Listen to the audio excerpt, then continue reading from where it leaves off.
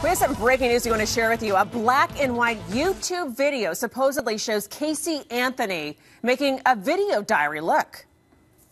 It's been a long time since I've been able to call something mine, and now that I have something even, as silly as saying that I have a computer and a camera and a phone, granted,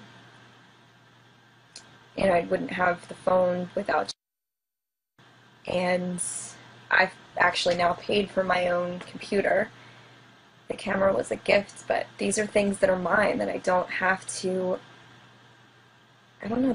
give back. It's kind of nice finally being able to say that I have some belongings that are mine that I'll be able to take with me after I leave here next year. Well, it certainly looks like her, doesn't it? NBC News reports it has confirmed that this is Casey Anthony.